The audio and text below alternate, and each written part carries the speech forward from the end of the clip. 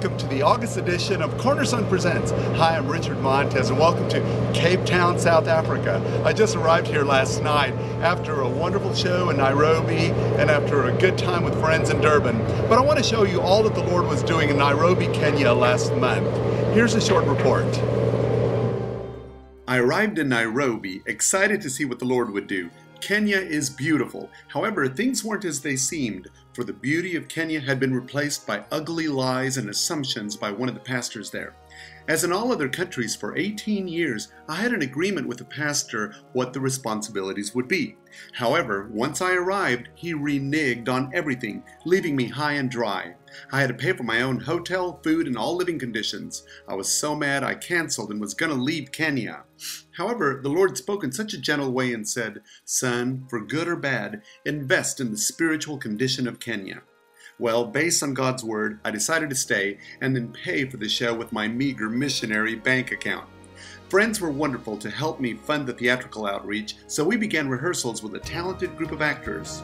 I also tried to reach as many churches as I could and started preaching and speaking and promoting the event. I went on radio and we reached many people. Financially, I was trying to keep prices low.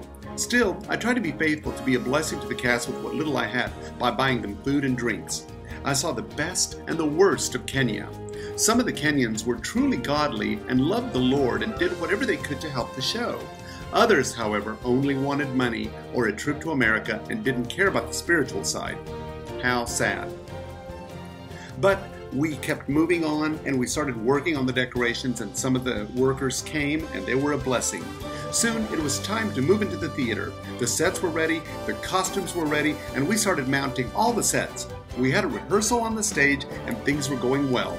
But the money problems continued as the lighting and sound wanted more money than they had originally asked for, although they weren't giving me the sound and the lighting that I had originally asked for. But we continued to move forward. It was finally opening night and we prayed and we opened. The Lord blessed the production in spite of all the problems, and Nairobi audiences were blessed by all the beautiful scenes and the message of the show. Altogether, hundreds were touched by the message of the production, for which we give God all the glory.